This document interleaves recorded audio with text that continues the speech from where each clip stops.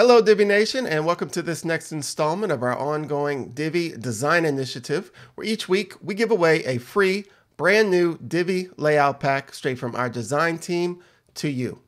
And this week we have for you a refreshingly new Brewery Layout Pack we think you're going to love. Every brewery site needs a fresh, modern design for promoting products and events in style.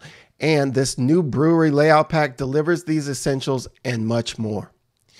It comes with beautiful font and color combinations, versatile images, and even dedicated pages for showcasing events, and even a shop page. So go ahead and check it out. All right, now go ahead and join me in this next part of the video where I show you how you can use this new layout pack on your own website. Now, before you can start adding pre-made layouts using the Divi Builder, you must first authenticate your Elegant Themes subscription, which you can do by going to Divi Theme Options, then click the Updates tab.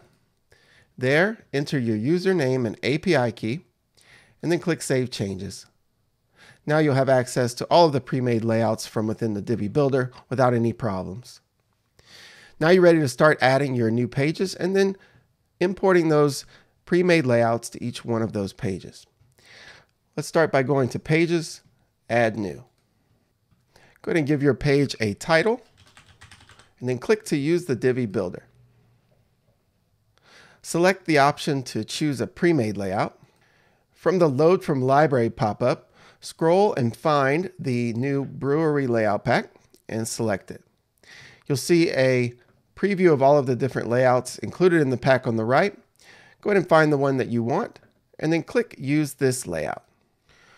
And once the layout has been loaded to the page, you're ready to start making edits however you like using the Divi Builder. And then once you're done, go ahead and publish or save the page. And then you'll want to continue this same process by creating all of your pages and then adding those corresponding pre-made layouts to each of those pages. Once all of those pages have been created and all of those pre-made layouts have been added, you're ready to create a new primary menu for your website.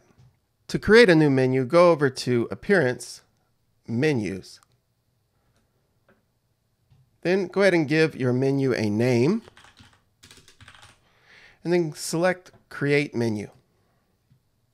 Over on the left, you'll see a list of all of the different pages you've created with those corresponding pre-made layouts.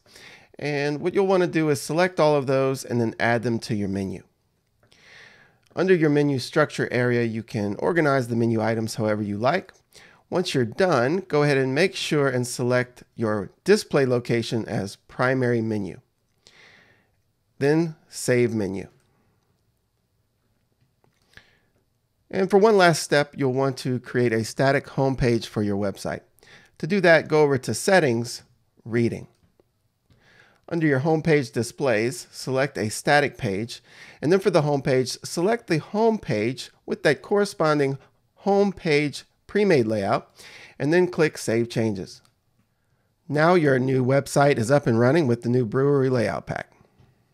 All right, that's it for this video. Thanks for tuning in, everyone. We sure do hope that you love this new layout pack. Don't forget to subscribe to our blog newsletter, our YouTube channel, like us on Facebook. That way you don't miss out on any future freebies we'll be throwing your way. Thanks again for watching. We look forward to seeing you in our next video.